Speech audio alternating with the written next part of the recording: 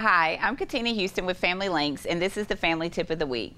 The school year is coming to an end, which means there'll be more teen drivers loose on the roads. With statistics stating that there are over 6 million reported collisions and crashes on U.S. roads each year, how safe do you feel? Parent-driver behavior is affecting teen drivers both positively and negatively. Parents of preteens are big offenders of distracted driving. 70 to 75% of new drivers drive with the same distracted driving behavior they learned from watching their parents drive. When teens were surveyed and asked, who was your biggest influence for driving, almost 75% of new drivers said their parents were their biggest influence. So you think your kids only pay attention to your driving when they're about to get their driving permit? Wrong. From my own personal experience, I know that my 7-year-old watches everything that I do when I'm behind the wheel, which is not always a good thing.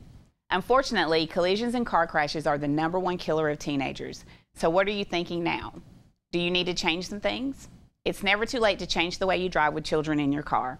Remember, distracted driving, talking on the phone, texting while driving, answering a ringing phone, impatience, and aggressively behaving behind the wheel are all serious hazards, and our children are watching. It takes attention and skill to be a constantly safe driver.